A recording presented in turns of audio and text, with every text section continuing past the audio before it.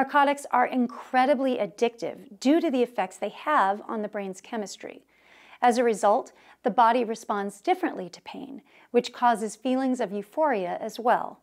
Thus, people often turn to narcotics for recreational use. Because they are addictive, the body will go through withdrawals and crave more when the drug is no longer present in the system. How quickly these symptoms appear, how bad they are, and how long they last also depend on the drug used. It is possible to recover from addiction. Detoxing will cause irritability, hostility, and violence. It's recommended that when detoxing, you always do so under medical assistance. The sooner a person starts recovery, the quicker they can regain control over their life and stop the damage addiction will cause to the body and the brain.